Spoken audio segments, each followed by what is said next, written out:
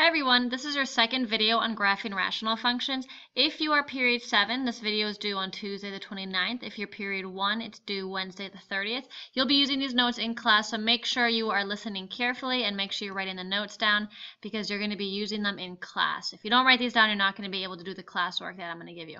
So these are going to allow me to avoid having to stand in class and do all these with you one by one. So let's get started here. The main goal is to graph by hand rational functions that are not just basic shifts and stretches and shrinks. So we already did basic shifts. That's whenever we moved left, right, up, or down, and we used our asymptotes to guide us.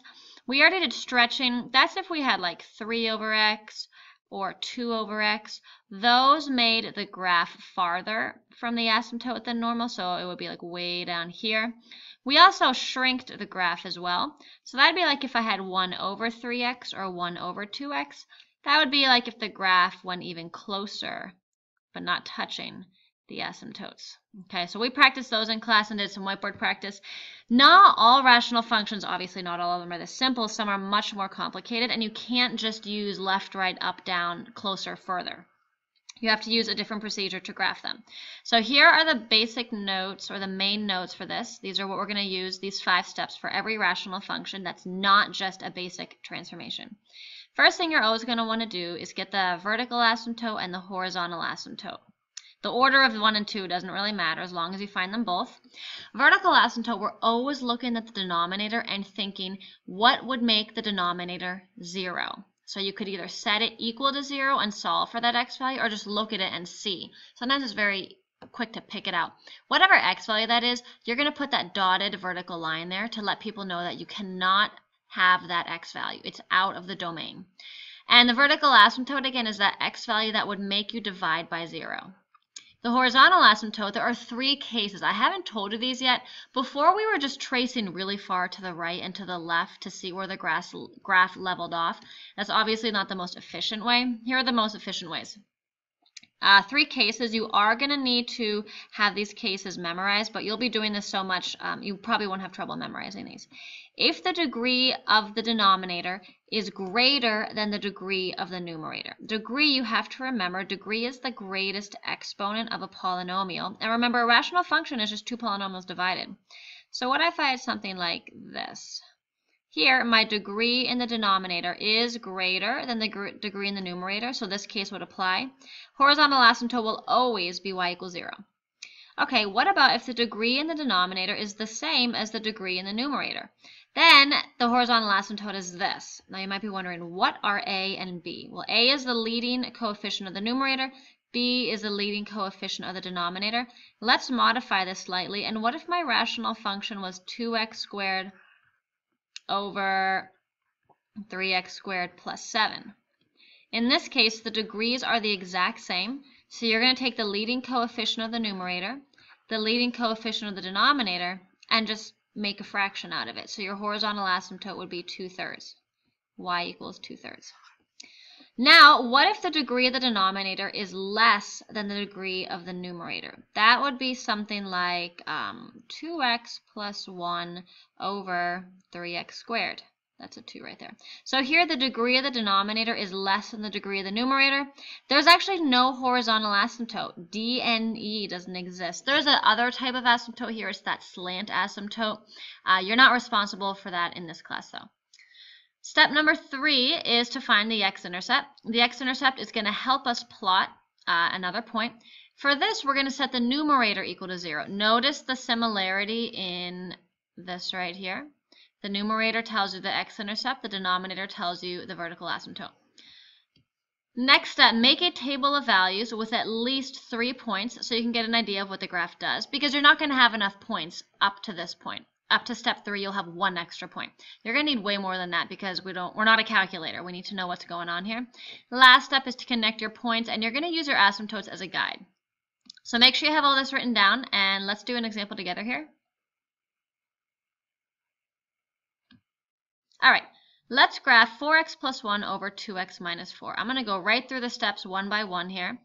Vertical asymptote, let's find out what makes the denominator equal 0. So I'm looking at it and I can tell which one it is, but if you're not really sure, well, just set your denominator equal to 0. Oops, 2x equals 4. So x equals 2.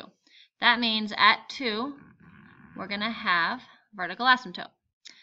Step 2, horizontal asymptote. Let's look at our degrees here. Let's see. I have a degree of 1 in the numerator, a degree of 1 in the denominator. The degrees are equal. This is case 2.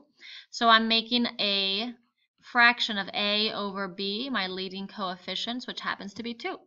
So I'm at y equals 2. So I have my dotted lines. Step number 3 is the x-intercept. I'm going to set my numerator equal to 0. So 4x plus 1 equals 0. 4x equals negative 1. X equals negative 1/4. So that means I'm right about there. You're going to be plotting a lot of fractions when you do this, so get good at kind of estimating what's going on here. We need way more points because, look, I have 1 point here. I have no idea what the graph is doing. So I'm going to give you some points, and I want you, without a calculator, to figure out what values we have here. Let's do negative 1 and 1. We can't do 2 because there's a vertical asymptote.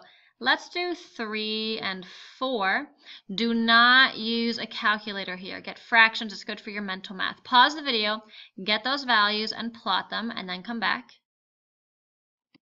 You should be back now. So you shouldn't have had too much trouble plugging these points into the x values right here and getting 1/2, negative 2.5, 13 over 2, which is 6.5, and 17 over 4, which is 4.25.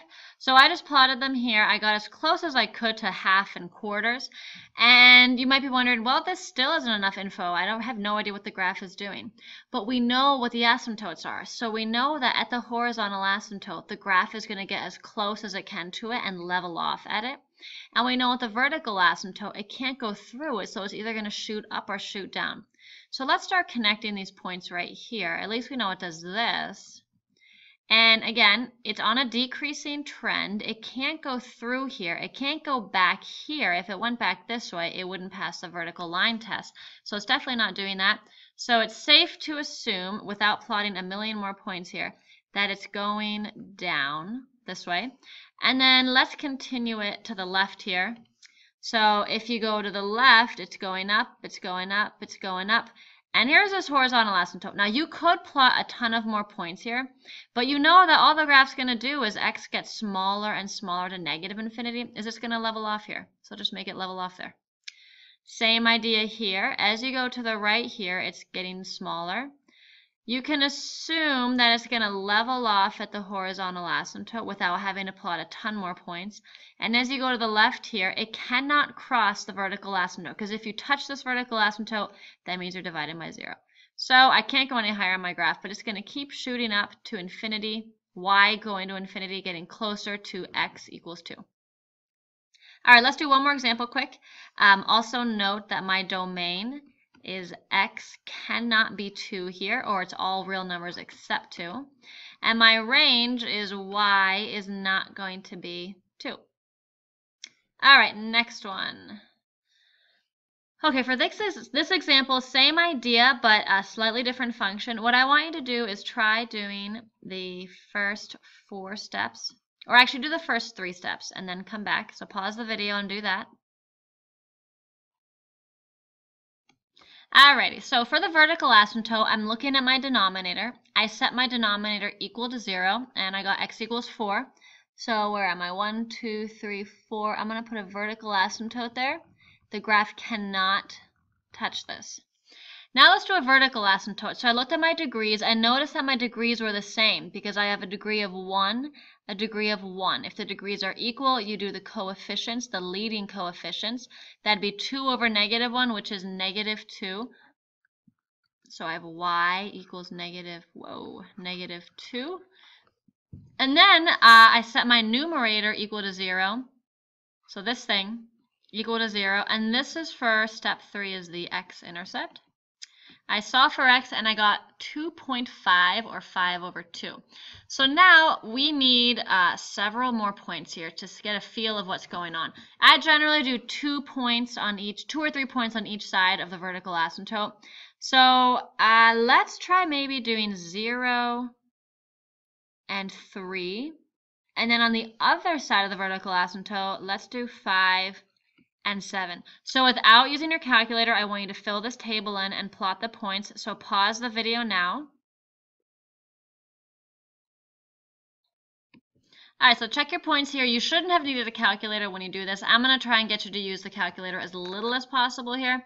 So I plotted these. I got -5/4, 1, -5, and -3. So let's use our asymptotes to help us connect these. I notice on the left-hand side of the vertical asymptote, as I go through these points, I'm increasing.